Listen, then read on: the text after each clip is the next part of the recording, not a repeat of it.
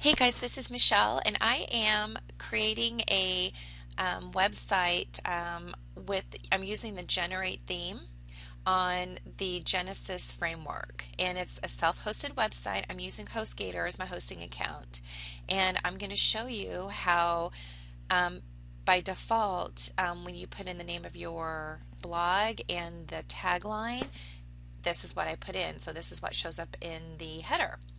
And I want to show you how to upload a custom header or logo to that so it replaces just this, you know, boring Michelle Grigsby, the Empowered Entrepreneuress. I've got something that's a little more fancy looking to put in there.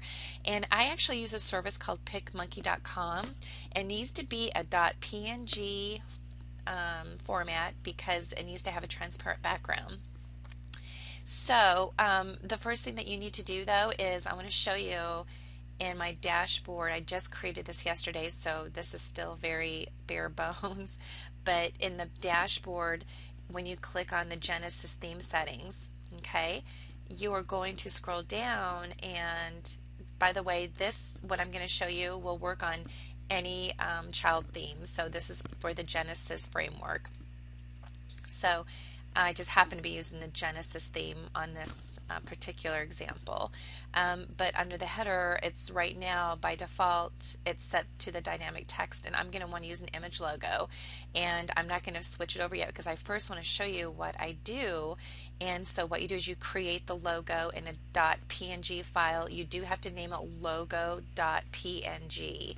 And then you go to your HostGator account. When you log into your cPanel, you want to go to the file manager, and then you want to choose the correct site, which mine is the michellesite.internetabundance.com. I'm going to go to the document root folder and then just hit go. And then what you're going to want to do is you then want to click on WP-content, and then you want to click on themes, and you want to find the themes. I've got all these themes are right now on this domain, and you're going to click on the Generate theme, and then you're going to click on the images folder.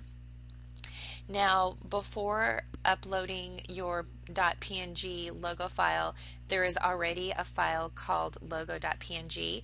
I've already replaced it, but what you need to do is you need to right click on this folder and you need to rename it. And when you rename it, just name it logo with the 1 after it. As you can see, it's gone because I deleted it. But first, you want to rename that to logo 1, and then what you're going to do is then you're going to go up here to upload, click on upload, click choose file, and then you're going to find the .png, so it's called logo, and it's got a PNG format. So you're going to double click on that, which I'm not going to do because I already did. And then it will say that it's uploaded, and you're going to go back, and when you scroll down, you will see that you have both the logo1.png and the logo.png. What you're going to want to do is just right click on the logo 1 and just delete that. All right, because what I did is if I didn't delete it, then it wasn't showing up. It was still the default. So if you decide that you want to change the logo again, then what I would do is I would just rename this and upload another logo named logo.png. I hope that makes sense. But right now, my new logo is named logo.png. It's uploaded, it's in there, and so now what we're going to do is we're going to go back to the dashboard, and I'm in the theme section, and I'm just going to change under the header to image logo. All right, and it's going to go look for the logo.png file, which is going to be my new image, and click Save Settings. And then let's go refresh and see how it looks. All right, there we go. There's my logo.